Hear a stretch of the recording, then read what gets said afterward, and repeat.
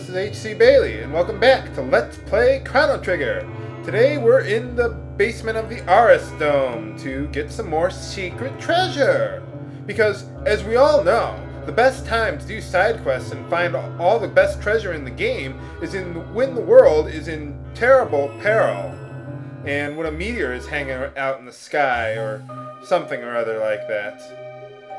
Okay, we get a Lumen Robe. Yay! Probably short for Luminous Robe.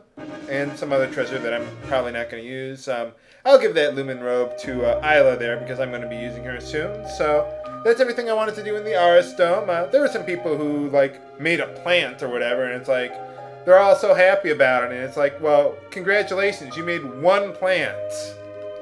You know, but okay, so let's we've gotten all the secret treasure now, so there's only one thing to do now.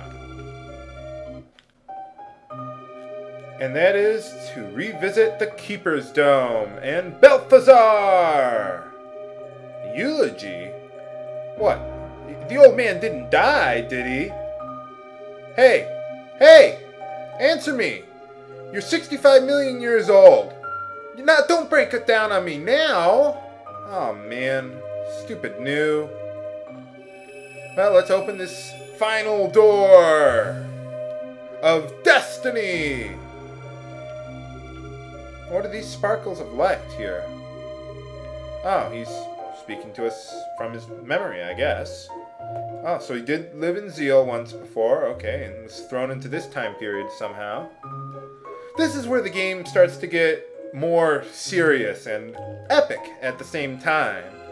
So, I mean, it's kind of like two halves, or two sides of a coin, you know? The first half of the game, I mean, granted it has its serious moments, but, you know, it was sillier and charming, whereas now you have, you know, the epic battles coming up, the storyline's really starting to take precedence and everything, and, I mean, I like both parts of the game, to be honest. I mean, the silliness is more fun, but you also want to have, you know, the music and everything, and it's just great. So now we get the Wings of Time from Balthazar.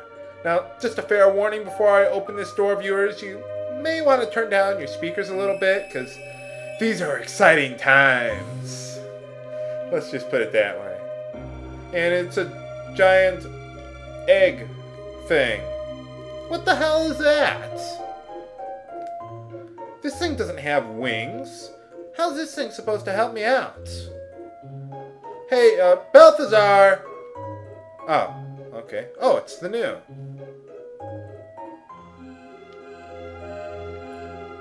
And it's some chairs. It must be the cockpit for the thing.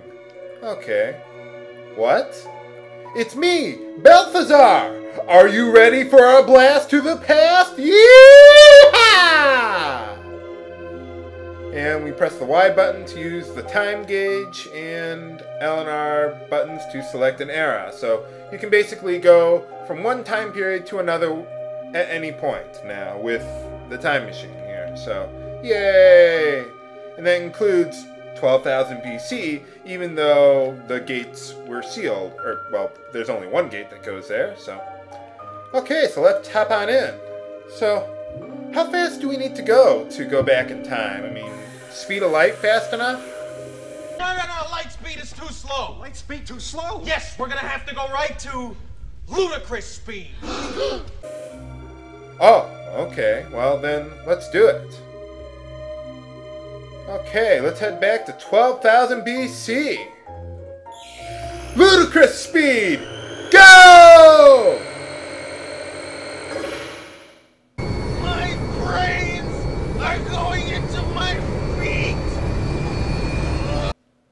Ow, that must hurt. Oh yeah, we're only in fire on the way back through time. Okay, now it's too cold. Now it's too cold.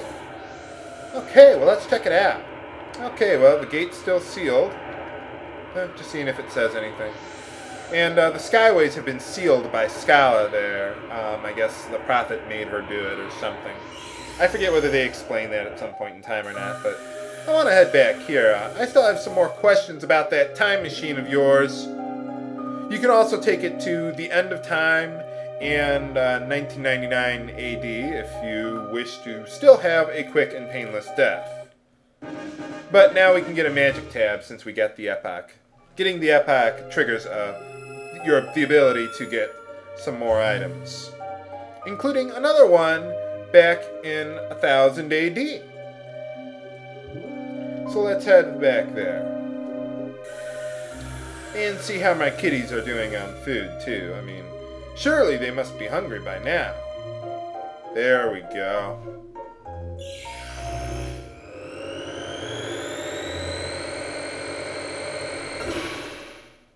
Come on, where's the fire?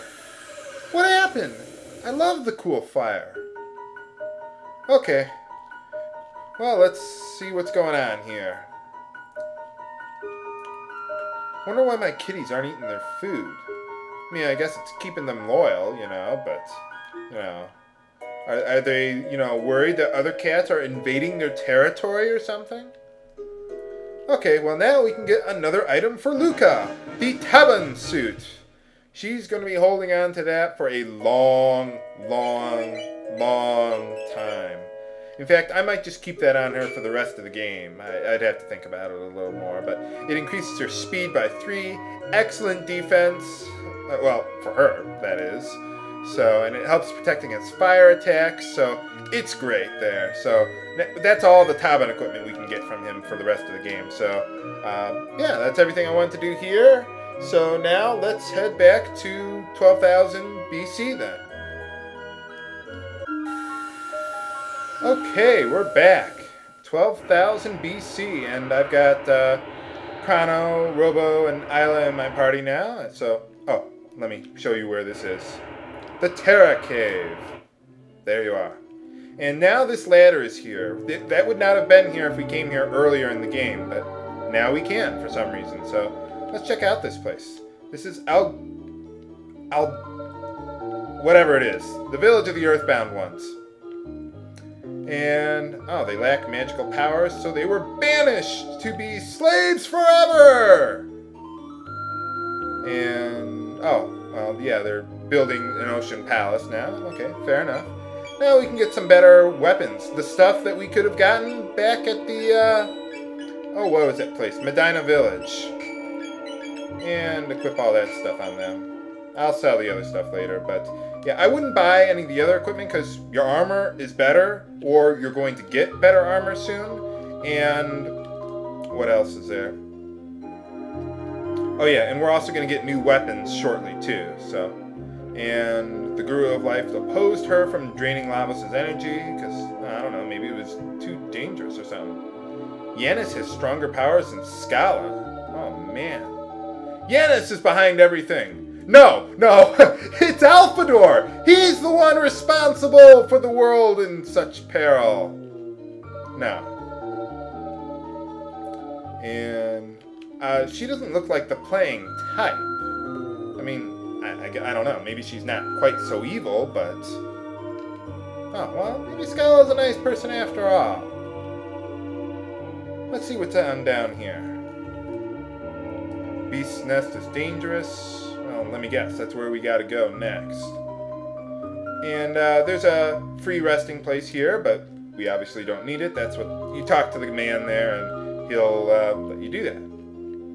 And oh, the Guru of Life is their hero. Oh, maybe we give him a hero medal or something. No. And he was banished to Mount Woe, and this leads to the Beast's Nest. And wait, what did he say there?